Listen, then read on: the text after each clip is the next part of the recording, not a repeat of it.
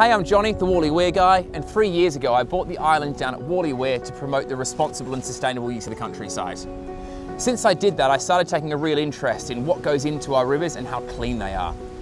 That journey led me to understand a thing called a combined sewage overflow, which is where sewage treatment plants allow unprocessed sewage to flow directly into our rivers. One of the biggest culprits of doing that is Wessex Water on the River Avon, and today they've invited me to come and see their sewage treatment plant to find out what they're processing, how they're processing, and where it's going afterwards.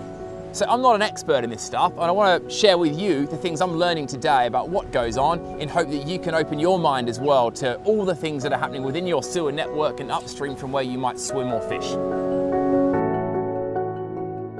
I'm Matt Wielden, I'm Director of Asset Strategy and Compliance at Wessex Water. So this particular place is Trowbridge Sewage Works, and we are serving the town of Trowbridge, about 80,000 people, and whatever they put down their sinks, their toilets, off and off their roofs, rainwater, it all comes to us here at the Sewage Works. And our job is to go through it and treat it both physically and biologically. We take things out of it like energy and nutrients, and then we put it back into the environment. Okay, so this comes in on like one big pipe, lots of little pipes. How does it work? We call it a reticulation system, so small pipes to start with get to bigger pipes as they converge on the water recycling centre.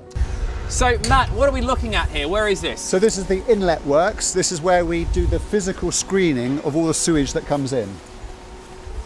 So this is the first bit of the process? Yeah, we call this preliminary treatment, and the idea is to remove the inorganic stuff. So this looks like some kind of big sort of lift ladder thing, and it smells a bit like a septic tank. Not like what I would have thought a sewage treatment plant would smell like, more like a septic tank. So not that bad yet. Talk us through this, Matt, what's going on? So 25mm screens, and there's a rake that goes in and lifts up, and all the wet wipes you can see there then get lifted up and put into a launder channel. Is it like a sieve or is it like a mesh? It's a load of uprights.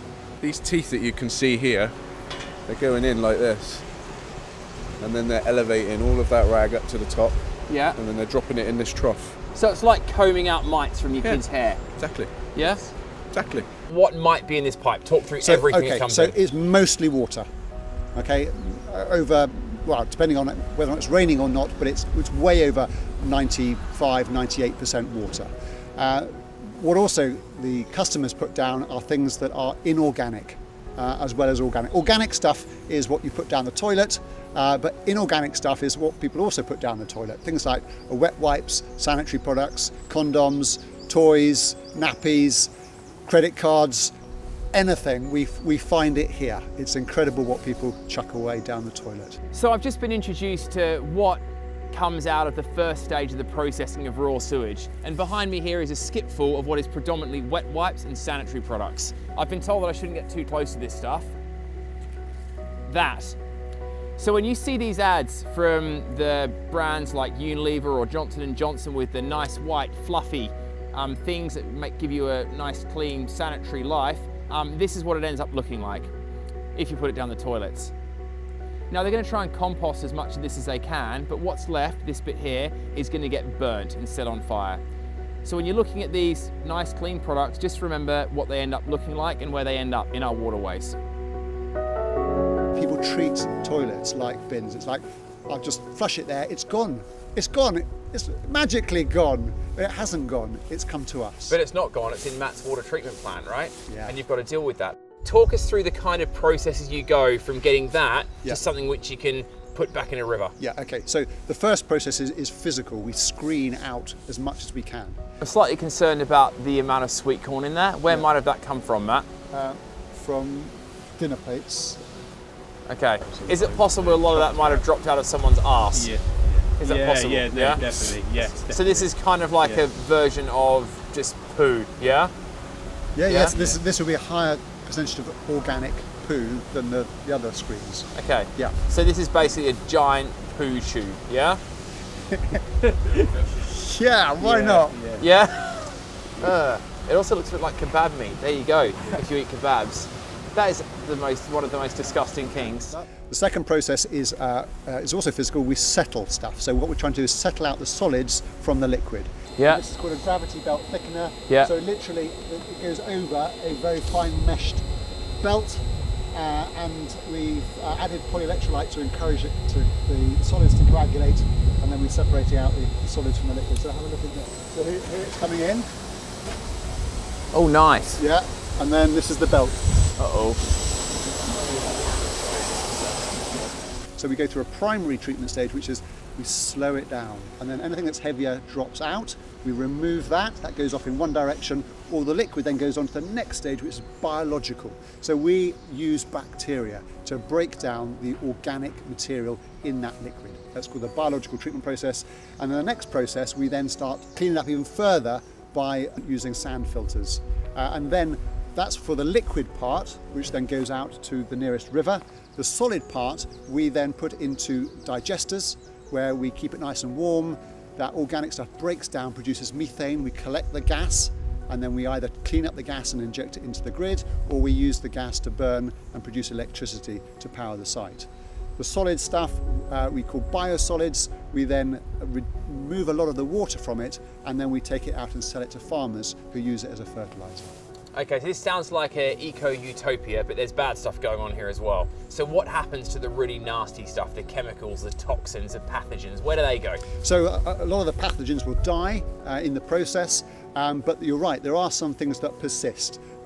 Things like pharmaceuticals, persistent organic pollutants, plastic microfibers. So that is a real issue that as a society we're only just realizing is a problem. We're only just measuring it and going, okay, so what's the consequence of that? This is a problem for our society. How do we tackle it? Do we tackle it here at the end of pipe, or do we need societal change to stop producing these things and flushing them in the first place? And what do you think the solution is with these things which are new problems for society? Well, I honestly think prevention at source is going to be more effective for us as a society, but I also think end-of-pipe solutions have a part to play as well. Okay, cool. Now, the big thing that interests me the most is combined sewage overflows. Yes. What you described sounds like a beautiful, efficient, upcycling model of perfection. But how does it happen that raw sewage ends up in the rivers? What's going wrong here? So what's going wrong there is there's just too much rainwater getting into the sewers. So what we do as a society, and have done for the past 200 years, is we've mixed surface water from roof runoff and patios and roads with foul, what comes out of sinks and toilets. And when that was designed in the Victorian era, they didn't have a problem with sending the surplus into the rivers. Well, we're now understanding the consequence of that is there's a polluting load going into the rivers, and suddenly we're trying to unwind kind of 200 years of construction, and that's going to take time, but it's necessary because we're learning that the consequences are impacting on rivers through high phosphate levels, and that's affecting algal growth and eutrophication, and that's not right. So it's a problem we've got to unwind. So you're saying that all the rain mixes with all the wee and poo, and all of that is mixed together to be treated here? That's right. So on a busy day when there's a thunderstorm and the rain comes bashing down, all of that mixed with everything in the toilet becomes your problem? Yes. Right. I think people would be shocked to hear that, because I think we think that, you know, what goes down our toilet is very different from what goes on the street. It's all the same thing. Yeah, a lot of the time it gets mixed. Sometimes it's separate, but often, as you said, in combined sewers, it's combining surface water with foul water, and that's a really big problem. We've got to try and separate the two out, and that doesn't happen here. That happens way up in the network, up in the catchment. So most of the time this is doing its job really well with the sewers. Yeah. How much rain does it take for this to suddenly become useless and everything is washed straight through it? Well, it continues to treat everything that goes through it. We have to limit what goes through it because it can't take everything. So that's when we have to spill out and discharge into the environment. I don't know, actually. So someone might say, why don't you just get a big tank and hold all this stuff until your plant's not so busy? Why can't you do that? So we do that, and a lot of the time we build big attenuation tanks, just hold it back, and then we can then treat it later. The problem is there's just too much. And attenuation is not ideal because you've still got a large carbon footprint to treat it all. Actually, this stuff is clean enough when it lands on the roof to go straight into the river. But we haven't got the network that enables that to happen. What we want is to recreate that so we don't have to treat all this clean water that's mixed with the foul. What would be your ideal situation? How would the system work in a perfect world? If you could control everything and overnight rebuild everything, what would it look like? Every property would have 2 drains. One would take surface water, one would take foul. So that's the infrastructure, a separate rainwater and a separate foul water. Yeah. What if you could control the world and change what went down that toilet in the first place? What would you get rid of? So sewage works were designed to treat what's organic. The problem is nowadays is that we're putting stuff down there that is not just poo and wee. And so as a society, we are unwittingly polluting the environment by what we flush. So these surfactants, the antidepressants, all these chemicals, where are they going and what's happening to them? They're going into the environment and they're staying there. The environment being? Rivers. Rivers, seas, oceans? Yeah. Then what? What happens then? Well, they're affecting our ecosystems. They're affecting the ability for for nature to thrive. And these are the kind of things that society is just about learning. What's the impact of these pharmaceuticals on our fish life, on our plant life. Yeah. Does it worry you, this stuff, what we're putting in the environment? Yes, it does. Yeah? Okay. And what I think because as we learn more, we find out more problems. So that's been really interesting. There's some good people working here. They've got loads of fancy gear, but the fact remains is they are still letting raw sewage flow into our rivers. This facility is pretty sophisticated, but there's a lot of things they could be doing. They could have bigger water tanks to attenuate the water flow. They could be doing a lot more to making it so that we don't combine sewage with storm overflow. And they could also be applying UV filtration to the water outlet so the water that does go into our rivers has less pathogens in it. I think these guys are doing some good work, but this is only one step in the right direction. More money needs to be spent on our sewage treatment plants. We also need government to put legislation in place to stop things like builders combining sewage and stormwater. And we also need to get rid of things like wet wipes and sanitary products, especially if they end up going in our waterways. So I feel like we're going in the right direction with our movement towards cleaner rivers, but there's a lot more to be done. And I think the water companies are going to play a major role in that, and they need to be doing a lot more than they already are.